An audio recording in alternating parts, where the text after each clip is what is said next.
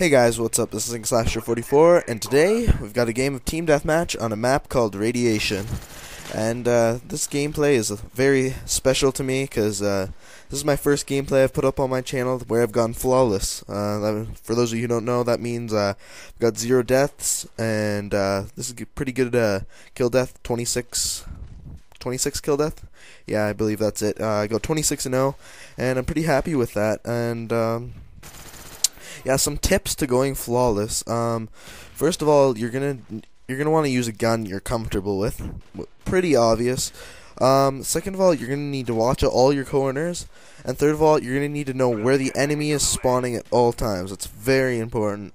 And what I mean by that is just you can't see it right now, but when I'm playing Team Deathmatch, while I'm running, every once in a while, you'll see me stop running, and I'll actually, right there, you'll see me kind of stop, and what I'm doing there is I'm pressing start, it's opening the map, and I'm able to see where the entire other team is, and I know pretty much the general idea of where they're spawning.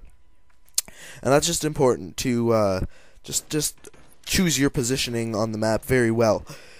And I do that very well in this game, and yeah. And the other night, my friend Evan1994, you may know him, he was sleeping over, and we were playing Team Deathmatch, or I was playing Team Deathmatch, and he was already raging at the game, which I know all of us do. I do, but not nearly as much as some people.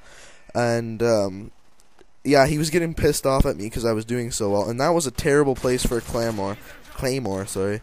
You're going to want to put it a lot closer to the doorway. And right here is the best spot in Team Deathmatch, this little hut right here. This little hut will literally single-handedly win you the game if you have high kill streaks on like I do in this game.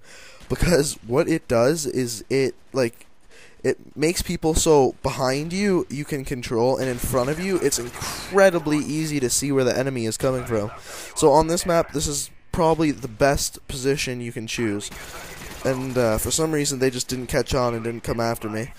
And yeah, so quickly before this video is over, because it's very short, because I joined like 2,000 points late or something like that, and still get the best score on my team. I'd just like to say that lots of videos are coming, lots of Team Deathmatch videos, because I've been playing very good Team Deathmatch game, and lots of free-for-alls are coming. So, just go and stay tuned to my channel, and lots of gameplays will be coming.